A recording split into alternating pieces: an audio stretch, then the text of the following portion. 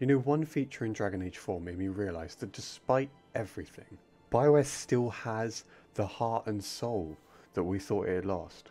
If you played any Bioware game, whether it's a certain moment or a certain feature, we all find that one definitive thing that defines our Bioware experience. From the epic scale of the Battle of Ostagar in Dragon Age Origins, to the gripping Mass Effect 2 suicide mission. Or maybe you just really love to stick it to the Star Child in the end of Mass Effect 3. Mass Effect 3 is better than any Dragon Age game, and even Mass Effect 1 to a degree, because of one iconic feature. And it's finally coming to Dragon Age. So in an article featured in Edge magazine, written by Jeremy Peel, Peel covers the Bioware player data. Now most players have a set group or a set squad that they keep to for an entire playthrough. But actually, that won't be possible in Veilguard. Corin Bush, one of the game directors for Dragon Age Veilguard, had this to say: sometimes certain companions will be mandatory, because others might not always be available. The article also covers how this game doesn't confine companions to just one base. And no, I'm not talking about Inquisition, where you change from Haven to Skyhold. The Lighthouse as we know it to be the base in Dragon Age Veilguard will be the base, but companions will also have their own business to take care of when they're not around.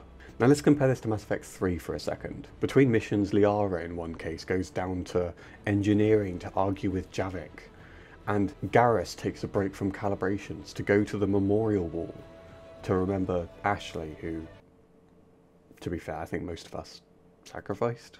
Bush does give an example though of how it's used in Veilguard, wherein Nev shows up in Docktown in Minrathous. She's investigating an abduction. If I go and interact with her, I can actually stop what I'm doing, pick up her arc, and adventure with her through her part of the story, in Bush's words. Now you don't necessarily have to do these missions, they are optional, but it will be interesting to find out if there are consequences for that.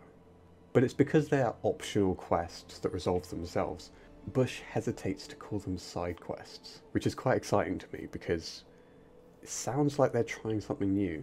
One final quote I do want to address, which pretty much sums up what Bioware has been shooting for since the trailer released. When talking consistency throughout all the Dragon Age games, director John Epler conveys that Dragon Age is always an RPG.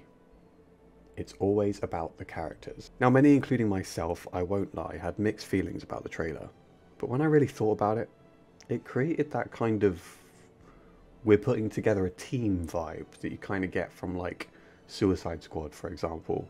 Like, it's not trying to take itself too seriously in a good way, because it's based in, or it starts in, this bar where Varric is talking to Harding about these characters, and we all know how much Varric loves to exaggerate his stories and his characters. My point is, this new perspective, the gameplay reveal, and now reading this article, to be honest, I'm actually quite excited now.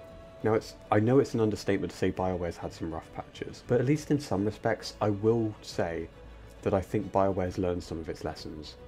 Let us know your thoughts though. Personally, here on the channel, we just kind of hope that this game reaches as many people as possible, because the marketing campaign has been a bit rocky, especially with the sad news about Game Informer. But if you want to hear more on that, you're going to have to check out the video that's on screen now. Don't forget to hit that like button, please do hit subscribe, and we'll see you next time. Warden Commander.